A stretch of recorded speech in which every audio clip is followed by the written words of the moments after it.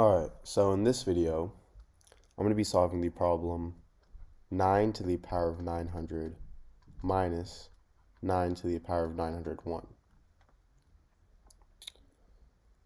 So, to solve this, I'm going to first start by evaluating my terms. So we have 9 to the power of 900 and 9 to the power of 901. And these two terms are pretty similar, except that the exponent for 9 to the power of 900 is 1 less than the exponent for 9 to the power of 901. So the easiest way to solve this is to simplify this as much as we can. And a way to do that is to factor out a term. Well, 9 to the power of 900 is actually a factor of 9 to the power of 901. So all we have to do is rewrite 9 to the power of 901 as something times 9 to the power of 900. Well, we can use properties of exponents to do this. So I'm actually going to rewrite 9 to the power of 901 as 9 to the power of 900 plus 1. And now I can use the exponential property a to the power of m plus n is equal to a to the power of m times a to the power of n. So I get 9 to the power of 900 minus 9 to the power of 900 times 9 to the power of 1.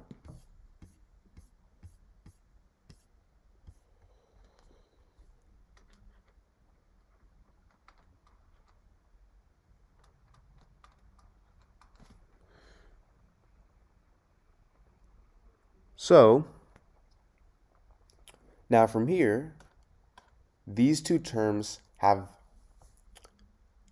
the number 9 to the power of 900 in them.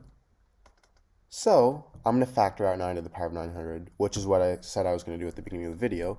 So now I get 9 to the power of 900 times 1 minus 9 to the power of 1. And this is equal to 9 to the power of 900 times 1 minus 9, because 9 to the power of 1 is the same thing as 9. Now 1 minus 9 is equal to negative 8, so I get 9 to the power of 900 times negative 8.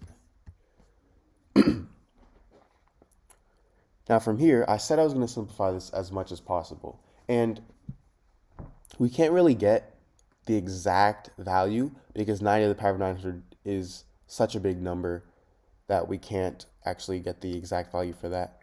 However, what we can get is the simplified value, and we're going to simplify it as much as possible. So I'm actually going to move this negative sign to the front, so I get negative 9 to the power of 900 times 8, and this gets me negative 3 squared to the power of 900 times 2 to the power of 3. We're simplifying these terms as much as possible. So I'm going to use a quick exponential property that states that a to the power of m to the power of n is equal to a to the power of m times n on 3 to the power of 2 to the power of 900. So I get negative 3 to the power of 1800 times 2 to the power of 3. So this is my final solution to this equation. Now, if you haven't already, please make sure to subscribe, leave a like, and even show this to any of your friends and family. That would support me a lot. I have a bunch of other videos similar to these on my channel, and if you're up for any challenges, I have a bunch of those, so please make sure to check them out. And thank you for watching. Bye. Alright, so in this video, I'm going to solve the problem 2 to the power of 25 minus 2 to the power of 24. So to solve this, I'm going to first start by rewriting 2 to the power of 25 as 2 to the power of 24 plus 1. So I have this minus 2 to the power of 24. And the reason I did this is because we want both of these to be the same. We want to have 2 to the power of 24s. So the best way of changing 2 to the power of 25 as 2 to the power of 24 times something is to rewrite this as 2 to the power of 24 plus 1. So now I can use the property a to the power of m plus n is equal to a to the power of m times a to the power of n. So now 2 to the power of 24 plus 1 turns into 2 to the power of 24 times 2 to the power of 1. And I still have this minus 2 to the power of 24.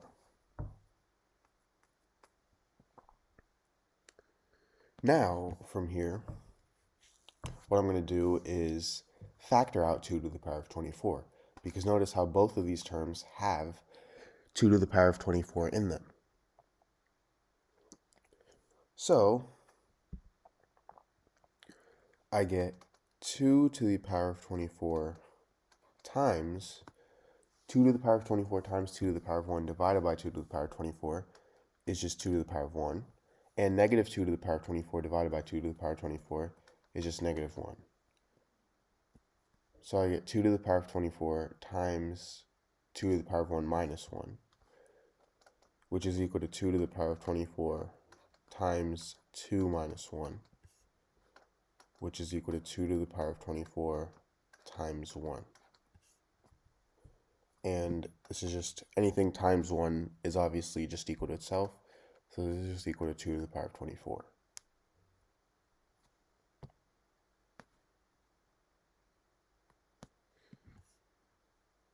Now, from here, I'm going to rewrite this as 2 to the power of 12 times 2. So, the reason I did this is because I can now use the property a to the power of m times n is equal to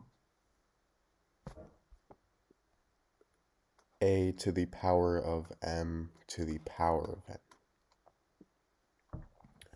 So 2 to the power of 12 times 2 is equal to 2 to the power of 12 to the power of 2. And 2 to the power of 12, well, 2 to the power of 1 is equal to 2. 2 to the power of 2 is double of 2 to the power of 1, so 4. And 2 to the power of 3 is double of 2 to the power of 2, which is 8. So this pattern goes on, and I keep on doubling this.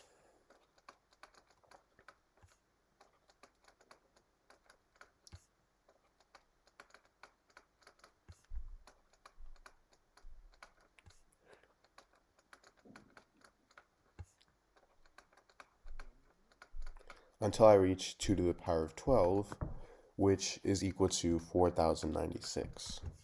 So this is my value for 2 to the power of 12. So now I get 4,096 squared. Now, what most people would do, well, first of all, 4,096 squared is the same thing as 4,096 times 4,096. And from here, what most people would do is they would just multiply this like this. So they do 4,096 times 4,096 and use the conventional method to multiplying it. However, this method takes way too long, and it's really easy to make an error using this method. So instead,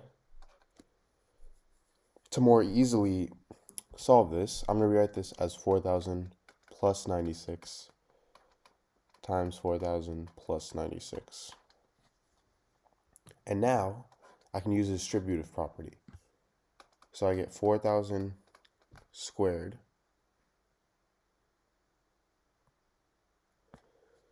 plus 4,000 times 96 plus 4,000 times 96 plus 96 squared.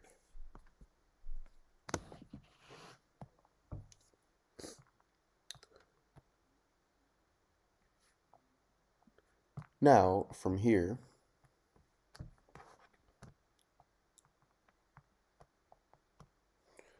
$4,000 squared, well, this is simple because all we have to do is 4 squared, which is 16, and then 1,000 squared, which is 1,000,000. So 1,000,000 has 6 zeros, so all we have to do is add 6 zeros to the end of this. So I get 60,000,000, it's 4,000 squared, plus 4,000 times 96. well, 4 times 96 is 384. So then all we have to do is add 3 zeros to that. So I get 384,000. And then this should be 4,000. So plus, again, 4,000 times 96, which is 384,000. Plus 96 squared, which is 9,216. So now all we have to do is add all of these up, which is fairly simple. So I get 16 million plus, let's first start by adding up 384,000 plus 384,000. So that's going to be 768,000 plus 9,216. And now this is equal to 16 million plus 768,000 plus 9,216, which is 777,216.